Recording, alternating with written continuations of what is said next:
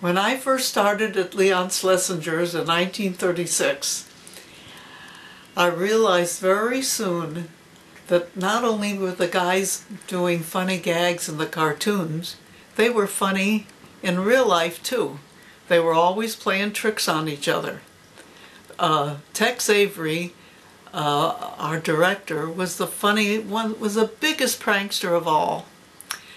And we had an old Coke machine in the recreation room that held bottles in water. There was a clamp around the neck of the bottle, and when you put a nickel in, the clamp would open and you could take your Coke. Well, he opened the Coke machine, he took a bottle cap remover, removed all the Coke with a straw, he drank the whole thing, and then he poured whiskey, bourbon whiskey, into the Coke, put the bottle cap back on, closed the machine. It was a very hot day, and the first person who came along to get a Coke on our break was Gil Turner. He put his nickel in, took the bottle and removed the cap from on the machine, and he drank that Coke all in one gulp. And then it just, he realized it was burning his throat, and of course everybody just laughed, just roared. It was terrible, the things they did to each other. Another thing they did to a new in-betweener. It was such a dilapidated place. There was mostly a lot of knotholes in the floors, and on the second floor, if they would remove the knothole, and then they would put a drop of water in a medicine dropper right above the desk of some poor unsuspecting in-betweener, and drop water on his drawing, and he couldn't understand it. He'd look up, by this time they'd cover it, and he would just be bewildered. And they would do this to him 2-3 times in the next 15-20 minutes, and the poor guy was just crazy. He just couldn't figure out what to do.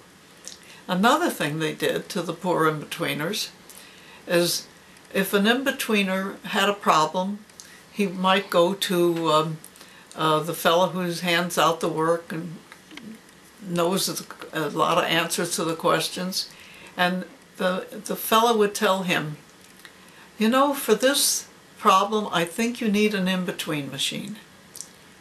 And he'd say, an in-between machine? Where am I going to get that? He said, well, Art Goebel up in the Ink and Paint had it the last, so why don't you go see him about it? So the in-betweener would come up and ask Art Goebel, do you have the in-between machine? And he says, yes, I do. And he would hand him an ink board with pegs, and he would put some kind of a gadget on, whatever he had on his desk. The fellow would look at it, he says, well, what do I do with this? He says, go see Art Loomer in the background department. He'll give you something that'll help you with this in-between machine. So the unsuspecting in-betweener would go to Art Loomer. Art Loomer would give him something. More or less, the kids caught on within a couple of times of this. But there was one fellow, Herbie Kornfield, who went all through the studio, being sent from one place to another, and had all these crazy gizmos and gadgets on that ink board, and acted like he didn't know what to do with it. And everybody, of course, knew and laughed. They stopped that practice around World War II. They stopped that. But they did the funniest things. I have to tell you about a serious thing that happened. This wasn't a prank. But one of our inkers, who sat right in the extreme left corner of the ink department, went out to have a cigarette, and she forgot to turn off her gooseneck lamp. And as you know, we used nitrate cells in those days, and they were very flammable. Well, first thing we know, somebody was yelling fire. her desk start smoking, and there were some flames. Our head of department, who was Frank Powers at the time, ran for the fire extinguisher. But of all the dumb things, the fire extinguisher was behind the cabinet that we kept our paint in. And it was a heavy cabinet with lots of paint jars, and it was, about almost 6 feet tall and about 3 foot wide. Well, I was sitting there and saw this, and I don't know where I got this superhuman strength, but I ran and I pulled the cabinet toward me so that he could grab the fire extinguisher, and immediately he was able to put up the fire. And everybody said if it hadn't been for Martha's super strength, the whole place would have gone up in flames.